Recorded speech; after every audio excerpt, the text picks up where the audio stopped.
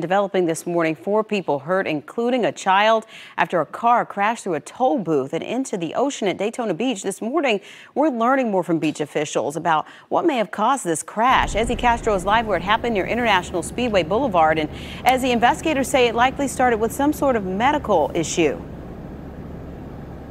That's correct. So lifeguards that we spoke to yesterday believe the driver may have had some medical issue right before he drove into a toll booth and onto the beach. And witnesses say it all happened so fast, and some of them were able to get out of the way just in time.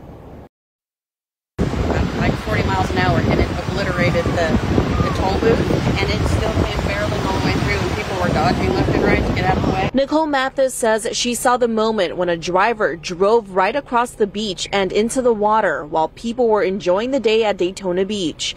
Volusia Beach safety officials say 4 people, including a child who was in the water at the time, were hurt in the crash. I heard it, I saw it, and I followed the line of travel, and our son was in the water. Yeah, Marshall. And so I took off him. calling his name, and I took off to the water. Shannon Laughlin and her husband explained the driver was in the car with his wife and 2 others and had trouble getting out. So Laughlin said they jumped in to help. That car was just back and forth, and it kept hitting us. And Nicole was telling him, roll down the window, come out the window. Come on, you got to come out the window. It was on. We learned the child that was taken to the hospital was there with a trauma alert but is expected to survive. Meantime, we will be reaching out to Volusia Beach Safety to find out more about the other victims that were injured yesterday. We'll also be asking what exactly caused this crash. Live in Daytona Beach, Ezzy Castro, getting Results News 6.